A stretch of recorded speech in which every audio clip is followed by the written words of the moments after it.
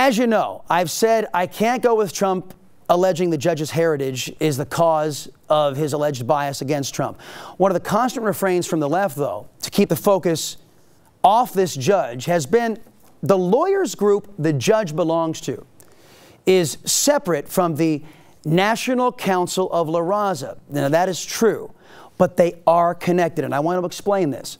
The judge belongs to the San Diego La Raza Lawyers Association, according to their webpage. They are one of 18 chapters of, now follow me, the La Raza Lawyers Association. That's the California State Association. Now let's go to their webpage. Under the link page is a link that takes you where? Say it with me, ladies and gentlemen. The National Council of La Raza's webpage. I don't know how it works in your world, but I do not put links to groups I don't support or have ideological consensus with on my webpage. So as I've said on the radio show, there is a link between the La Raza lawyers and the National Council of La Raza. Now, why is the National Council of La Raza so controversial? Well, they are a left-wing group that has honored bigoted and hateful radicals. Let me introduce you to a man named Jose Angel Gutierrez. He is a professor in the state in which I broadcast, Texas. Mr. Gutierrez is the founder of La Raza Unida. Jose is a racist. He has said, quote, "We have an aging white America. They are dying. They are blanking in their pants with fear. I love it." He has also said, quote, "We have to eliminate the gringo.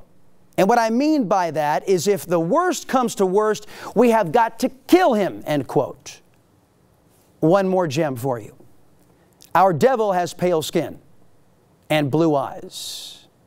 Now you might be asking yourself, what's the connection between this racist, radical extremist, his La Raza Unida political group, and the National Council of La Raza? Well, aside from the name, La Raza, which seems to appear in all of these groups, right?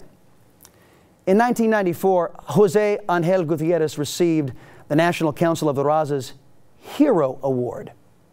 Somebody in the NCLA, the National Council of La Raza, thought his racist rants heroic. Now, I don't know about you. Maybe I'm crazy. I don't know about you. I don't give awards to people with whom I disagree. I certainly don't give awards to bigots.